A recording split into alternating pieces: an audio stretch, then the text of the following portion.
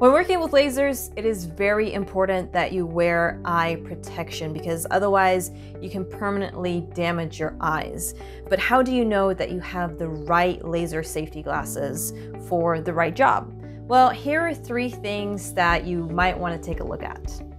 The first thing you want to take a look at is the laser's wavelength, the laser power level and optical density, and the last thing is the visible light transmission, also known as VLT.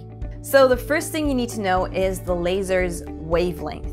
So laser, just like regular light, can come in a bunch of different colors, and it's measured in nanometers. Now it can either be visible or invisible, and it comes in these 3 regions. There is 1 ultraviolet, which is 100 to 400 nanometers, 2 visible, which is 440 to 750 nanometers, and 3 infrared, which is invisible, and it's from 750 nanometers to 1 millimeters. So how do you find your machine's wavelength? Well, you can check the machine, and sometimes it'll have a plate on there with the numbers inscribed on it, or you can check your manual and it should be in there as well. Now, when you're looking at your numbers, you want to take a look at the minimum and the maximum number. Now, this can range from 288 nanometers all the way up to 10,600 nanometers. Next, you need to know the power of the laser.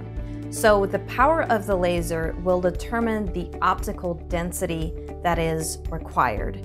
So this will block a certain amount of wavelengths from entering your eyes. Now, this number you can also find either in the manual or on a plate mounted on the machine. So lastly, you need to find the VLT, or the visible light transmission. So this basically decides how dark the lens is. So it decides how much light will still pass through and how much light you can still see. So the higher the VLT, the more light passes through.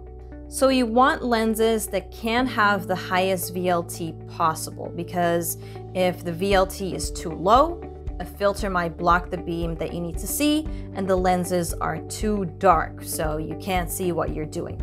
So get lenses that have the right VLT. Now, glass lenses usually have a better VLT, so you might want to take a look at glass lenses. So once you have all of these numbers, you can put this information into our website. The search engine will then narrow down the choices and show you safety equipment that matches. If you're having trouble finding these numbers or filling out this information on our website, we would love to help. Just use the chat option on our website or give us a call.